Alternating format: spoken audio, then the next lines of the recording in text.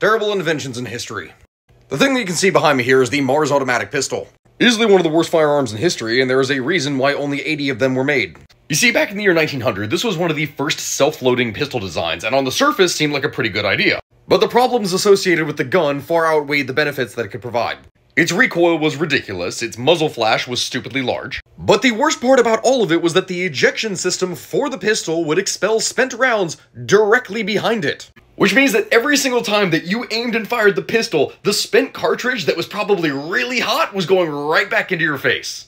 The gun was described as so thoroughly unpleasant to use that the British War Office completely rejected it. And despite all of the complaints about the gun, the factory that made it essentially refused to fix anything and as a result went bankrupt.